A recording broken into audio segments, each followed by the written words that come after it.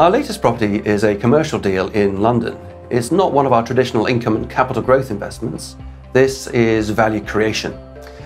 This sort of deal is very established at a specialist part of the commercial market, and it helps to understand the main drivers of this market. So at the top end are the institutional funds looking for low risk, long-term income at the lowest cost of funds.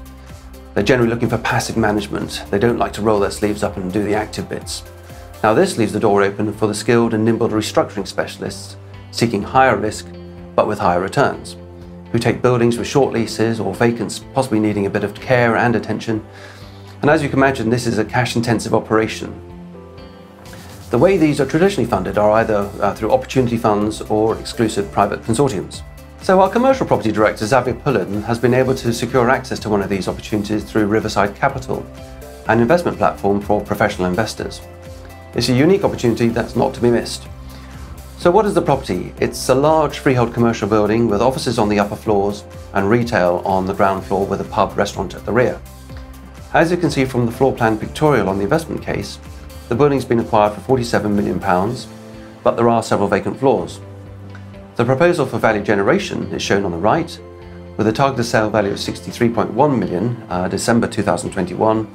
The floors will be fully let by then, some having been refurbished with higher letting rates. So what's great about this property is the location, being close to major London interchanges. Cannon Street mainline station is 100 yards away, just down the road, and the mainline station of London Bridge is a short walk over the bridge. And also a new entrance to Bank Station is being built adjacent to the property. So I'm just going to hand over to Mark for his views on the projected letting rates and values. The City of London office market has continued to demonstrate resilience throughout 2018, with strong demand from overseas investors and business occupiers in the face of wider market uncertainty. Prime rental yields have held firm at 4% this year. Once the sole preserve of the banking and finance industry, the City of London has evolved to become a home to a far wider range of business types, particularly since the rapid expansion of shared workspace providers in recent years, most notably WeWork. According to data from CBRE, while a third of newly let office space in Q3 2018 was taken up by finance firms, 25% was taken up by firms in the creative industries and 22% by business services firms.